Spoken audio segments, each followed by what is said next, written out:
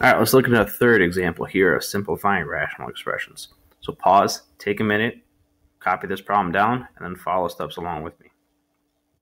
Okay, so as we look at this problem, so we have variables, we have exponents, we have numbers. We don't have anything that we can factor. Okay, so we said the first step was factor, and it's factor where we can.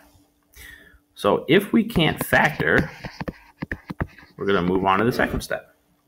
So factoring is not possible here. So just move on to the second step. The second step we said was listed as list the restrictions. So for the restrictions, you have to make sure that we are listing out restrictions for each variable that shows. Previously, we only saw one variable. Now we have two variables. We have an x and a y. So that means we have to list a restriction out for x, what x cannot equal, and what y cannot equal. So looking at the denominator, we see that x, there's an x here with no parentheses. That means x cannot equal 0.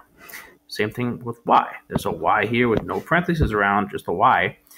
It doesn't matter what the exponent is, just a variable. There's no parentheses. That means y cannot equal 0. So those are our two restrictions.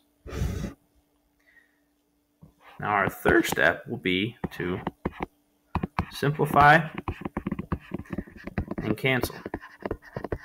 So let's go ahead. Let's try to simplify and cancel. So we could simplify what's inside the parentheses first. So we're going to ignore the parentheses raised to the third power. We'll deal with that in the last step. Let's simplify inside the parentheses first. So first part. So I'll rewrite these parentheses because we know we're going to still have them. 15 and 20. What's the greatest? Something that can be divisible by both 15 and 20. 5. 5 goes into 15. 5 goes into 15 3 times. So that's going to be in the numerator. 5 goes into 20 4 times. So that's the denominator. Now let's look at the variables. See if we can take away or cancel out any of the variables. X to the fourth in the numerator, x squared in the denominator. That means we could take 2 of the x's away from the numerator. So if we had 4, we take 2 away. Now we're left with x squared in the numerator. And the x squared on the bottom goes away. Y in the numerator, y to the fourth power in the denominator. So let's see. We have 1 y on top. We have 4 y's on the bottom. We could take 1 of those 4 away.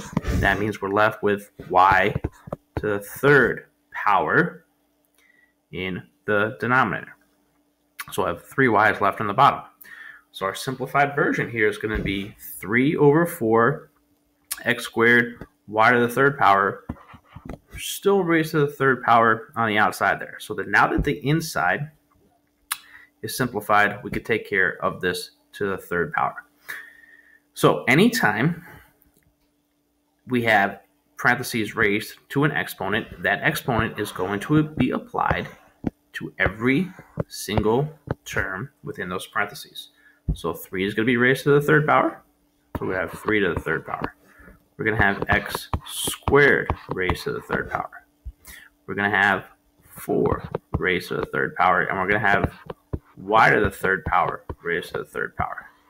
So that exponent, that cube, is going to be applied to every single term in there. What do? You multiply. If there already is an exponent, multiply those exponents together to get the new exponent. Or we simplify it out. 3 to the third power equals 27. 2 times 3 would make it x to the sixth power. 4 to the third power is going to be 64. 3 times 3 would make this y to the ninth power. Now, once we've taken care of all those, this is our simplified version. We've simplified this, and that is our answer.